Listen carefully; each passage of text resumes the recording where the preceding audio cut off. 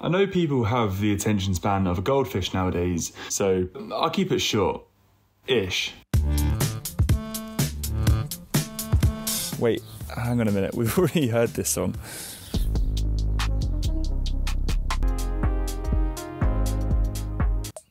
Yeah, that's better.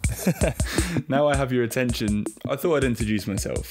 I'm Luke, a filmmaker, now a YouTuber, who was born in Brighton.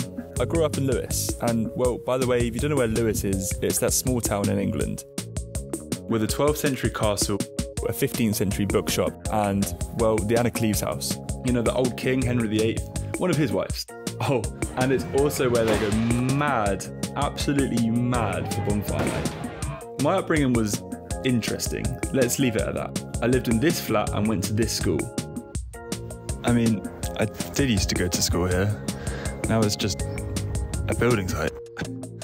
From as young as I can remember, I've always been creative. It's always been the sort of outlet that I've used to express myself. I didn't have any siblings, so creating things was the only way I could really cure my boredom. Currently, I find myself constantly packing my bags, travelling.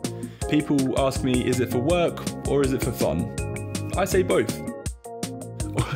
Or maybe it's just to avoid paying rent. Now you've got a little bit more context, let's really dive into this. This is who I am.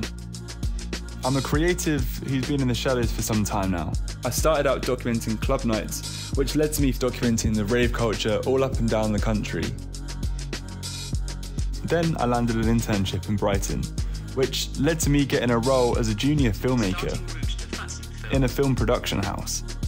That was the real start of my creative journey.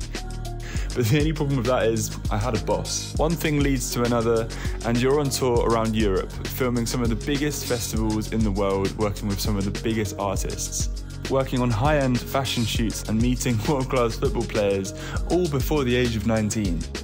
You could say I've completed it, or that my ego went through the roof at that age.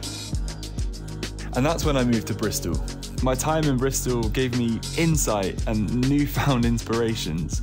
Music culture, art was the top of my agenda. I started to follow my heart and intuition with my filmmaking.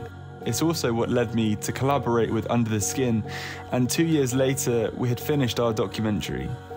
Let me tell you now, things don't happen overnight. You've got to be patient in this game.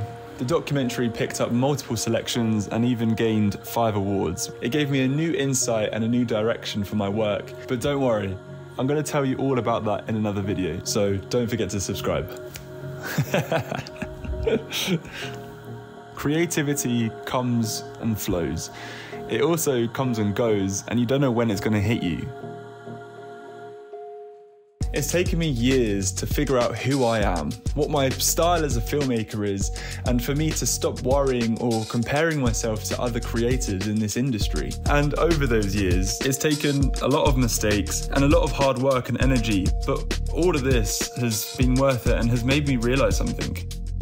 I'm obsessed with observing life.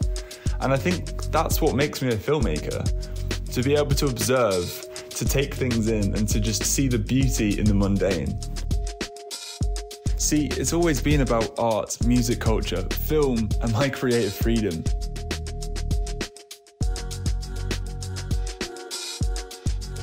This is who I am. I am Luke Ripley, I'm a filmmaker, and I'm now a YouTuber. Come along for the journey.